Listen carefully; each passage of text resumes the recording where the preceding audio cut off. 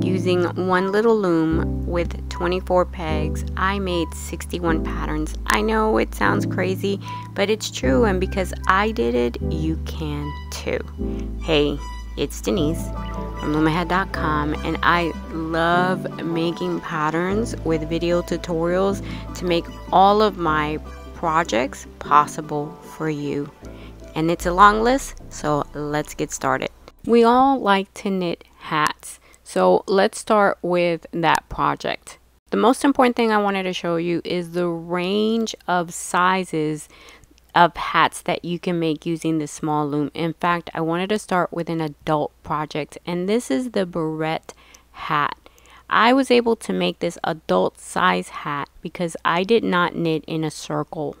Instead, I knit flat, which means I went back and forth using a technique called short rows. Now, I do want to give you a heads up that this is not a beginner friendly project, but my main point was to show you that an adult hat on this little 24 peg loom is possible. Of course, I did make a baby hat. This is the seed stitch baby hat that fits a newborn, but I went even smaller and made this teeny tiny little hats that fit these emoji stress balls. Not only did I make the hat, but the little emoji ball as well as these marshmallow mug hats. These were so much fun, and I also made a headband. If you have a hat, your hat needs a pom-pom, and I wanted to do something a bit different, so I created this loopy pom-pom. I made this specifically for my garter stitch hat because I wanted something that was bigger in size, but again, it was different. They work good for scrubbies too. I also made this ornament looking pom-pom for my Santa Claus hat, and while I was in the ornament mindset, I knitted this ornament and it looked like a cat toy, so I went ahead and made a cat toy.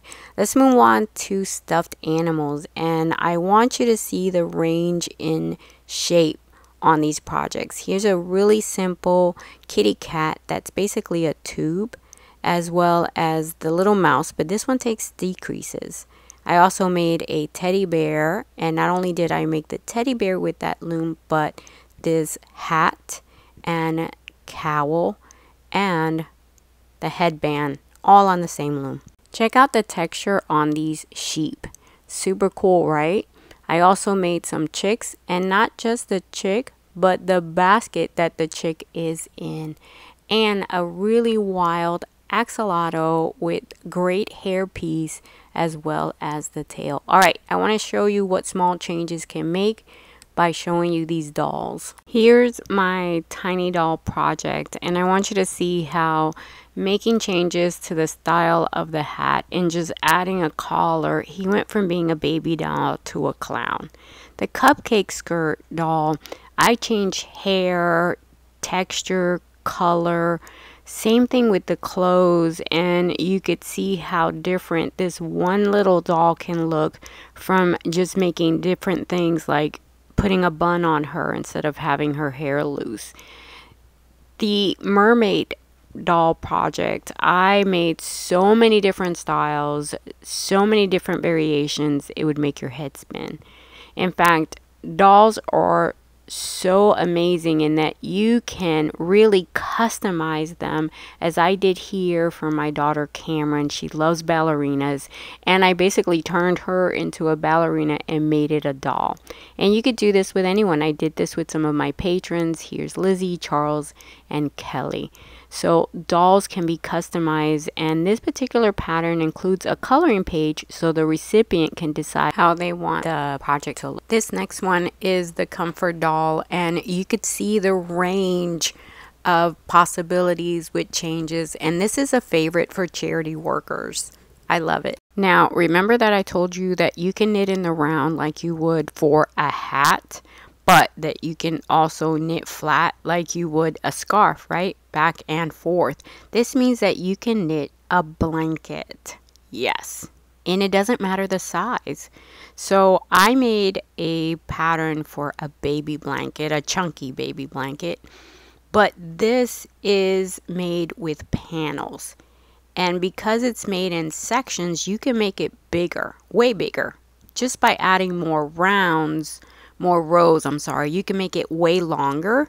And if you want it wider, well, then you just sew more panels. So there is no size limit to this project. It could be the size of the planet if you want. Now let's look at different types of scarves.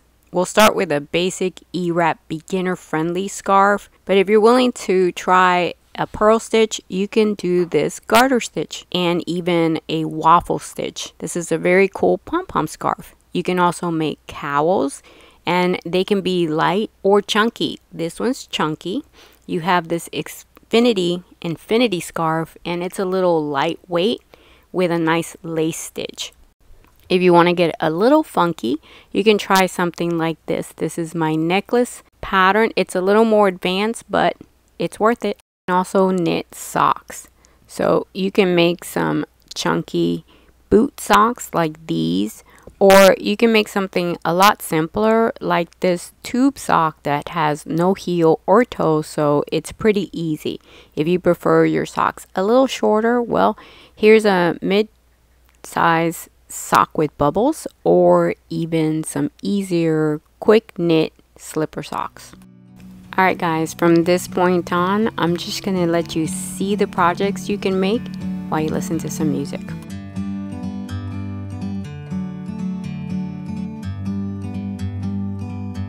Like a bird on a tree, I'm just sitting here. I got time, it's clear to see. From up here, the world seems small. We can sit together. It's so beautiful, you and me. We meant to be in the great outdoors, forever free.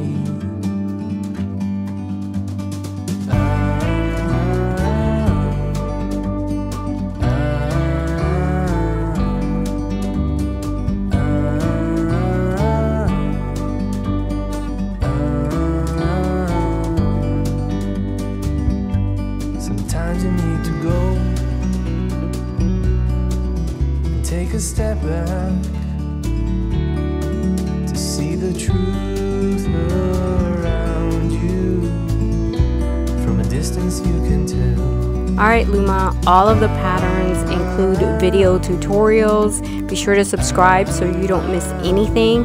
Visit loomahad.com for more information, and to buy the patterns directly and other loom knitting supplies, be sure to visit loomahad.store.